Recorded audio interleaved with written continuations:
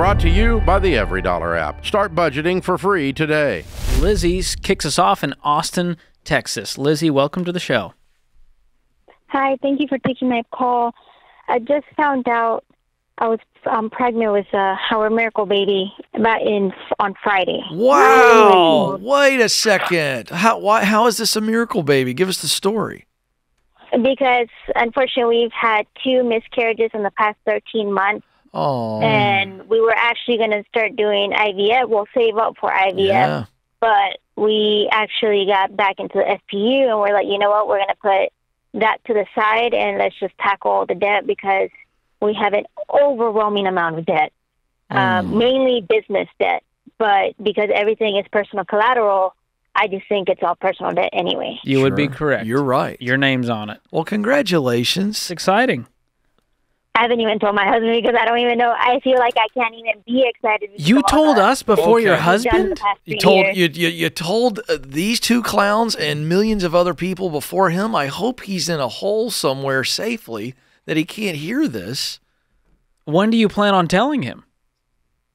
I'm planning to tell him for Christmas because I do want to. I have been doing the blood work and everything just to make sure everything's going good and that we don't have an unfortunate event again. I don't think this is a good idea. I don't think it's a good idea to put this out there on the show and then wait until Christmas to tell him. I'd sit him down tonight with a smile on your face and say, listen, I know we've been through a lot. You're not going to believe this, but here you go. I feel like we should conference call him in and tell him right now. That's what I think. Yeah, I wouldn't wait for the Maury moment for him to go, you are the father. Yeah. I'd go ahead and tell him now. Okay, but that's just 2 guys' opinion. I'm actually going to meet him here probably in about an hour before he goes into work. Yeah, that's a lot for you to carry. That's like your little secret for the next 10 days. That's a long time. I want to get to the debt stuff, but I've got to say, you have got to tell him today before he gets into the office. I feel guilty. Like, I'm a mess right now. Our live studio audience is in a gap. They don't know what to do either. Don't you all feel like so we should tell this guy. I can't bear this. This burden is too heavy. The funny thing is, too, is that he predicted it about 3 weeks ago, and I'm like, no, there's no way, and it's too soon anyway.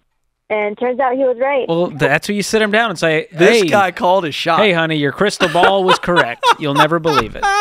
Okay, this is the craziest thing that's ever happened to me on the show, George. That's pretty wild. All right. But it's an honor that you trusted us with this secret and millions of listeners. Let me gather myself, Lizzie. The reason I feel like we can't be excited, or I can't be excited, is because we have $50,500 in personal bill debt. On top of that, we have $651.5 thousand of business debt that is all tied to our personal. Oh my God! What kind of business debt is it? Construction debt, and it's anywhere from credit cards to personal loans to the 80% of it is probably friends and family.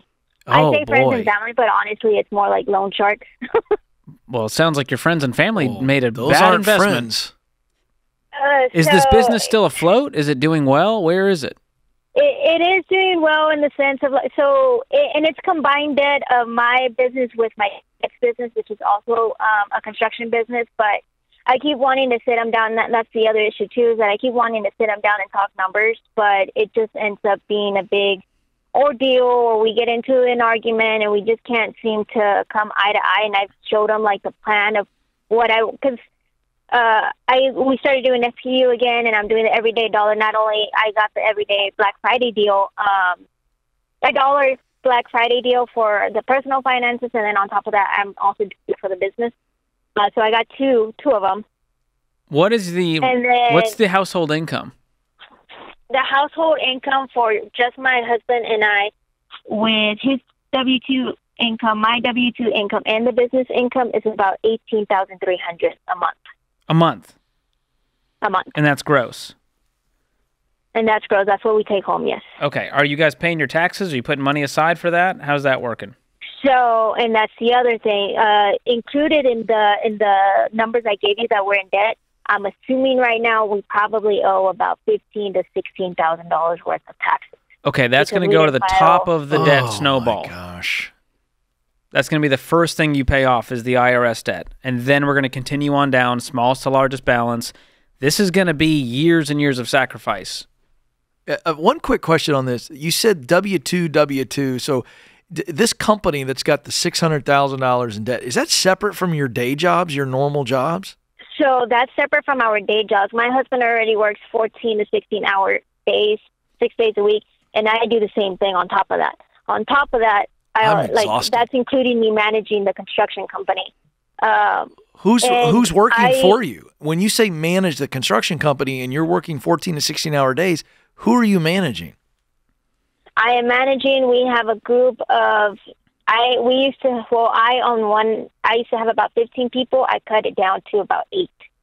I weeded out the people that I feel like instead of making me money, I'm putting money to. Like, okay, so you're like a general contractor essentially. I'm a general contractor, yes. And you're both working 14 to 16 hours a day. Correct. Is there any collateral that you guys could sell as part of this business? Equipment? Is there real estate? Yeah. This is going to take a decade to get out of at this rate.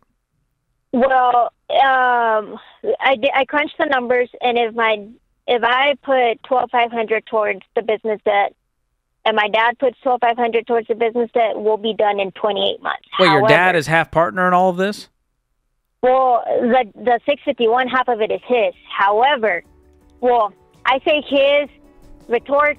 I don't want. What's the correct word? Because at the end of the day, it's under my name. Out of that, probably only 20% is under his name. So no matter what, I have to pay. But he's paying half. This is like a Common Core math question, Lizzie. We got to sort this all out, and I'm excited for the baby, but you're right. We got a mess on our hands. It's going to take some drastic choices for probably 5 to 10 years to clean this up. But I hope it's faster than that. We are wishing you guys the best. Congrats on the baby. Tell him today. Please, don't let him find out from this show. This is The Ramsey Show. Create your free every dollar budget today, the simplest way to budget for your life.